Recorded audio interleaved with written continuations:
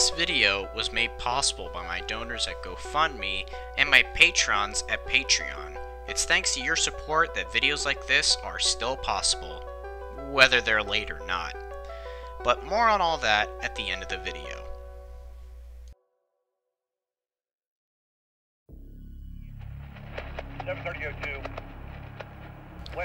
On the railroad, traffic needs to be directed.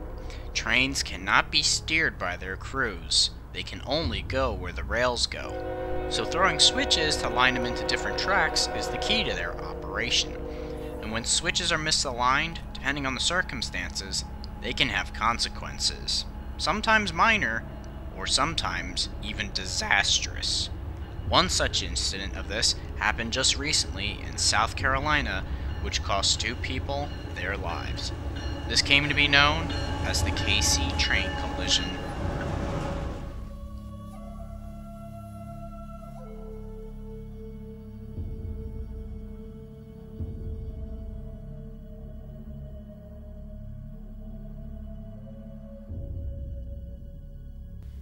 Late at night on February 3rd, 2018, Amtrak train number 91, the Silver Star, left New York City down the Northeast Corridor with the final destination of Miami, Florida, with a scheduled arrival time of 6 p.m. the next day on February 4th. The train had 7 cars and departed New York, being headed by Amtrak Asia 64, number 665. When the train stopped in Washington, D.C., however, the ACS had to be changed out at Washington Union Station because electrification ended in D.C. Therefore, a diesel locomotive was pulled out to pull the Silver Star south all the way to Miami. The locomotive in question was Amtrak P42 DC number 47, and since it was an older unit built in the 90s, it had seen quite a lot of use over the years. Further down the line, a crew change took place in Hamlet, North Carolina. This would turn out to be that crew's last ride of their lives. Meanwhile, in the Columbia suburb of Cayce, South Carolina, CSX local F777-03 was doing switching duties at an auto-rack loading facility just south of a highway bridge. The power was 2 CSX AC-44CW locomotives, 130 and 36, with the crew going between units depending on which direction they were going. By 1:51 a.m., the train had 34 auto racks, 130 was in the lead position, and it was lined into the silica storage siding track. The crew was asked by the dispatcher if everything's in the clear, is that right? Over? That's right, we locked up in silica. Referring to locking the switch lever after it was supposedly set to the main line for the Amtrak to pass. The engineer and conductor sat in the cab of the 130 waiting for a ride home. The engineer estimated that they had been waiting for about 10 to 20 minutes when he asked the conductor if he realigned the switch at the junction of the silica storage track and the main. The conductor said he replied that he was sure he got it. The conductor then requested engineer to turn on the 130's headlights to verify the position of the silica storage track switch, but the light did not reach the area around the switch, which was dark. There also wasn't a target that spun when the switch was thrown, as normally you would see it if the switch was open, or in this case, the wrong way, and you wouldn't see it clearly and only see the edge of it if it was closed, such as the main, as the target would be parallel to your view, and you will be looking at it edge on. In the end, they stayed in the cab, but at 2:26 a.m., the engineer got out of the cab to walk the 660 feet up the line to the switch to check if it was set properly. However, the light of the Amtrak locomotive was fast approaching.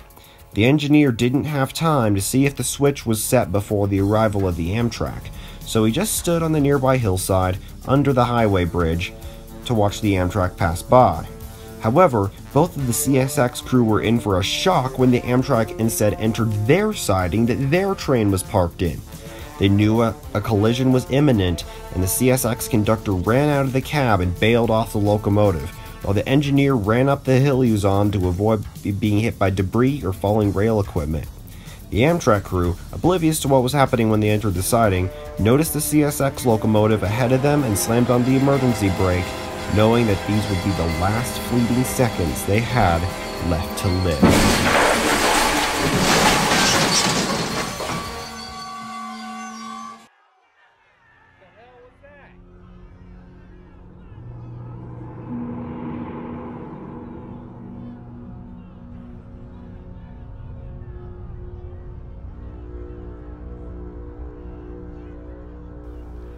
Amtrak slammed into the CSX 27 seconds after 2:27 a.m., launching the P-42 into the air and over the top of 130 and onto its left side beside the Autorack train.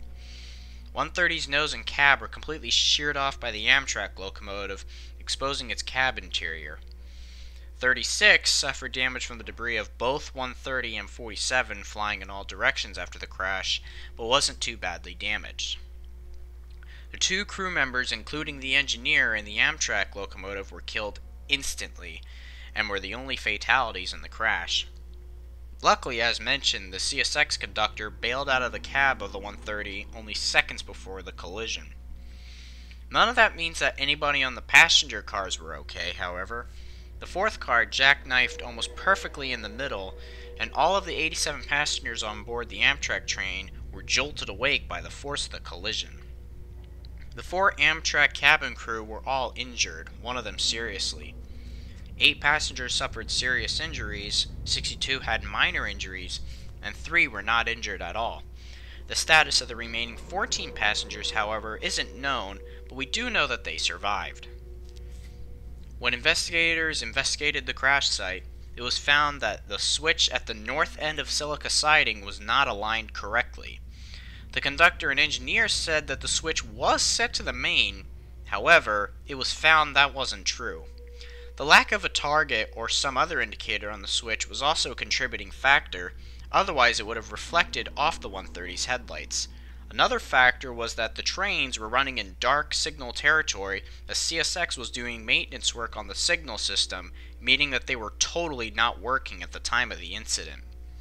This points to similar occurrences in the past that were directly caused by misaligned switches, such as the Graniteville train disaster, when a Norfolk Southern manifest collided head-on with a local train in a siding, causing a chlorine tanker to rupture open, causing 9 people to suffocate from the chlorine gas that leaked. And most similarly, a 1956 head-on collision in New Mexico between 2 Santa Fe Express trains, all because a worker threw a switch the wrong way and thought he had put a correct position.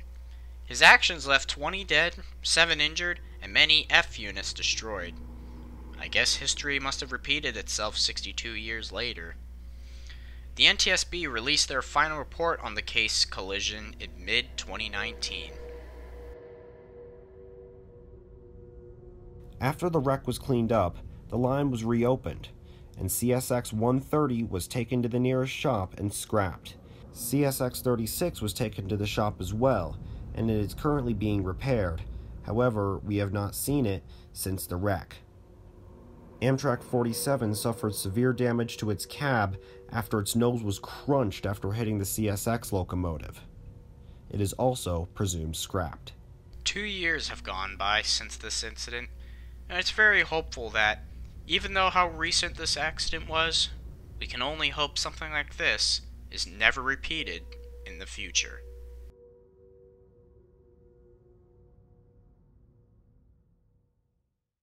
I love making videos for you guys, but often I have to spend a lot of time and sometimes even cash in order to make these videos possible. And of course, balancing these videos with real life is, well, you know how fun that can be.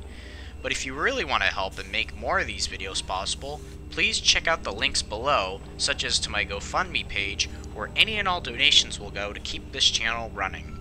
Be sure to also check out Patron as well, where if you join one of 2 tiers, you'll get access to certain things like exclusive content, sneak peeks, railfan details, as well as other things. I'd also really like to thank Ryan's Colorado Rail Productions. He was one of the first users I got the attention of that made documentaries similar to mine, albeit crediting me for inspiration. And the same goes to any of you guys. If you ever wanted to make a video similar to mine, please ask me first, and definitely credit me for the inspiration for your idea. I know I promised that this video would be on time and it's already almost 4 to 5 days late, but you know how real life is. I even indicated it in some of my status posts, and even Ryan's Colorado made a little bit of a meme about it. But don't worry, I'll be alright. I think I'm just going to take a break until at least March or April from most of my video making until I can at least have the emotional strength to get back at work again.